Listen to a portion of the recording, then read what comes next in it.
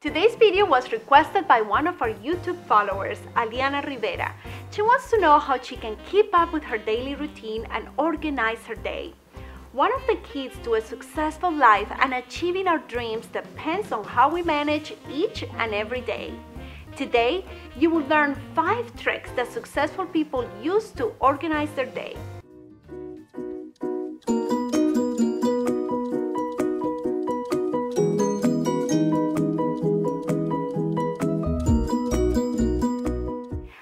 Diana, and you are watching Diana Bryant TV, the best place to be to find all the tools and techniques that you need to create and live the life of your dreams and become the happiest woman you know. Think of your daily planning as a pathway for your life.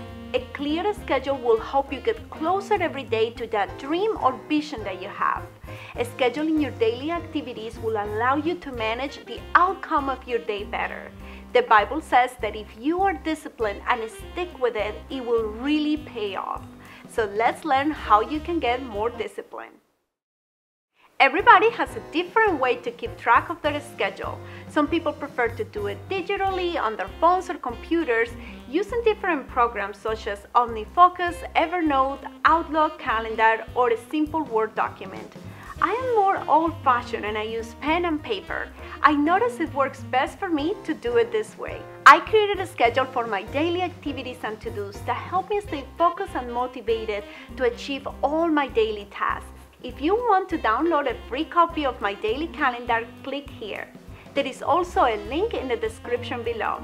I will share with you how I manage and organize my day.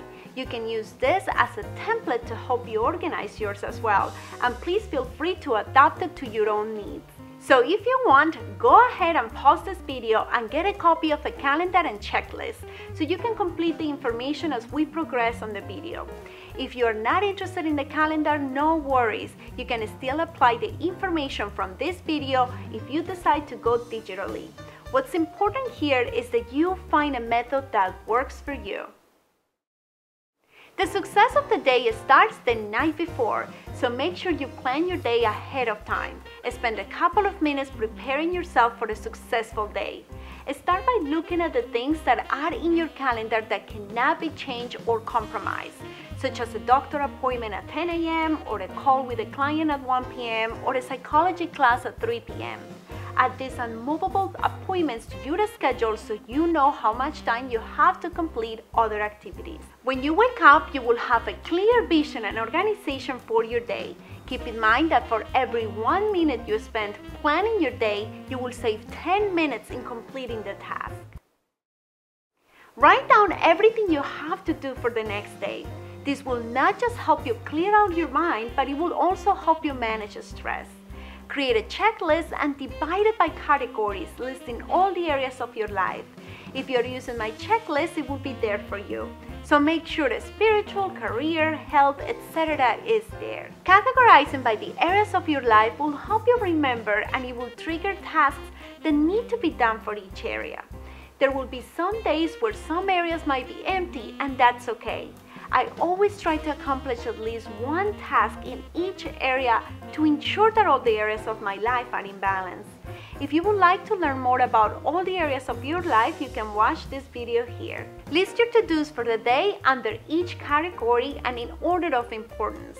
Make sure you write this list as actionable tasks. So for example, instead of listing mom, say call mom. This will trigger the brain to take action. You can check off the boxes throughout the day as you accomplish the task. There is a great satisfaction of accomplishment while you are checking off these boxes from the calendar. Give it a try. Once you have your checklist ready, it is time to put those tasks on your calendar. Estimate how long each task will take you to complete so you have a better idea of how your day looks like. Start putting those tasks in order of importance on your schedule. This will help you have more control of your time instead of letting time taking control of you. One thing that helps me start my day right, full of purpose and control, is my morning routine. It prepares me for a successful day. So I encourage you to follow yours, and if you don't have one yet and need some inspiration, watch the morning routine here. You will feel how you start your day full of control over your schedule, your day, and your time. Make sure you schedule some breaks during your day. If you're following my calendar, this will be there already for you. These breaks will help you refocus, re-energize, and come back fresh to tackle the next thing on your list. At the end of the day, reward yourself. This will help you get excited and motivated for the next day, and you will have something to look forward to. Look over your list and find what is the most important thing to tackle first. Start by working on those items that are most important and will need immediate attention. Begin working on them first and don't stop until you have finished with it.